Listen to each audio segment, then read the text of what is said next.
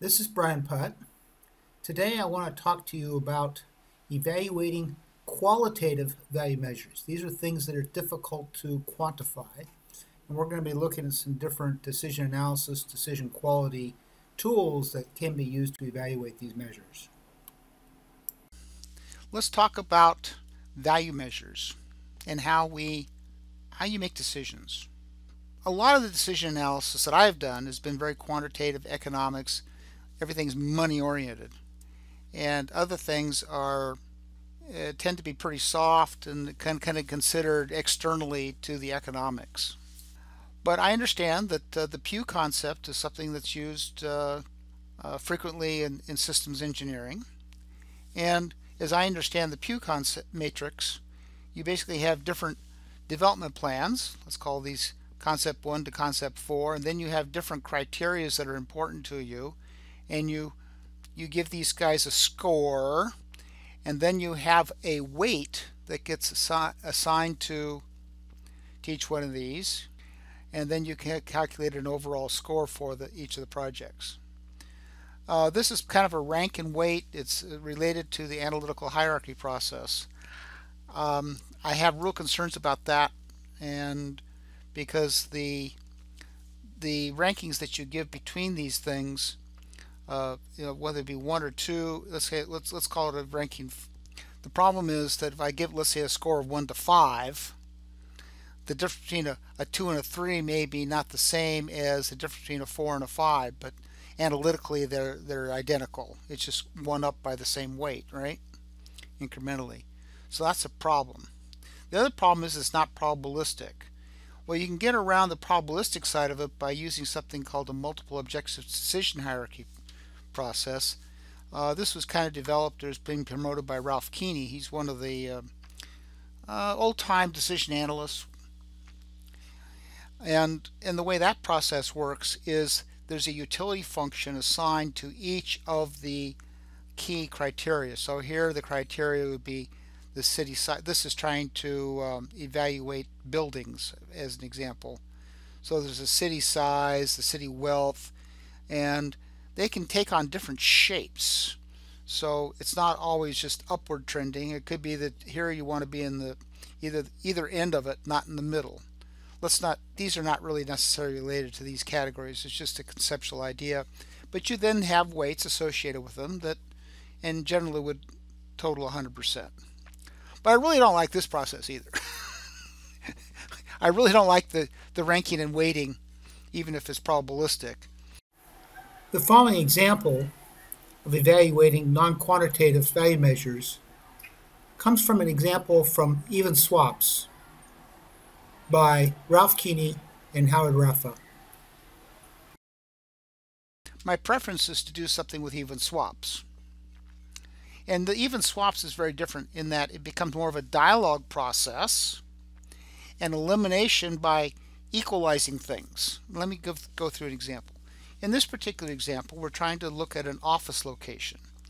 And there are 5 locations. And we've gone through, and here are the categories. We've gone through and given them measures. You'll notice that some their numbers, they're different units. This is A through C.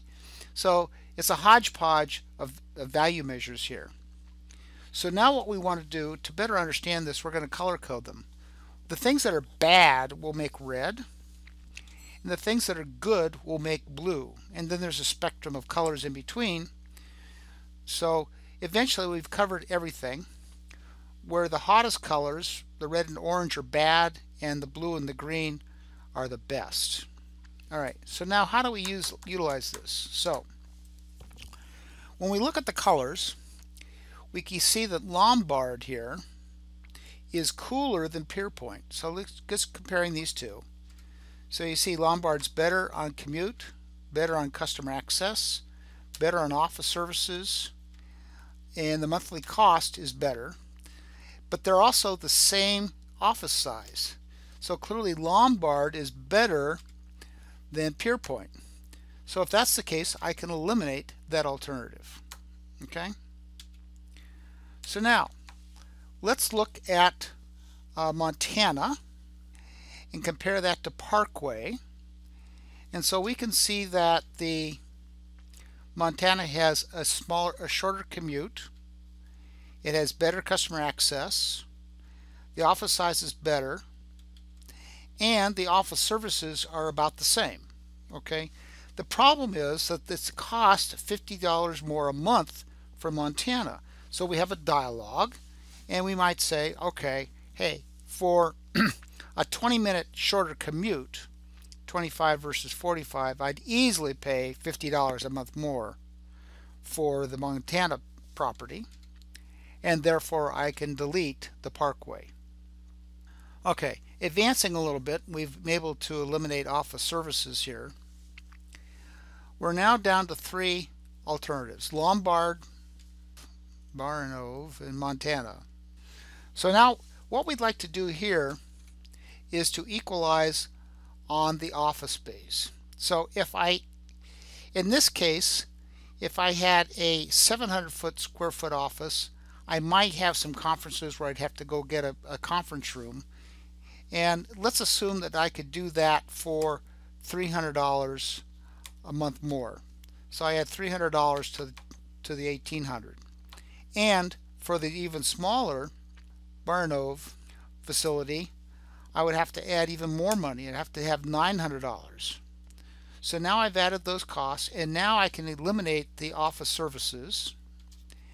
And now I can also eliminate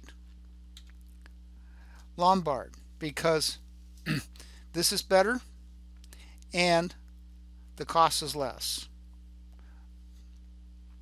So now I'm down to two alternatives, and I just have to make a decision here depending upon whether this customer access, however you may value it, is worth $100 a month more for the Montana.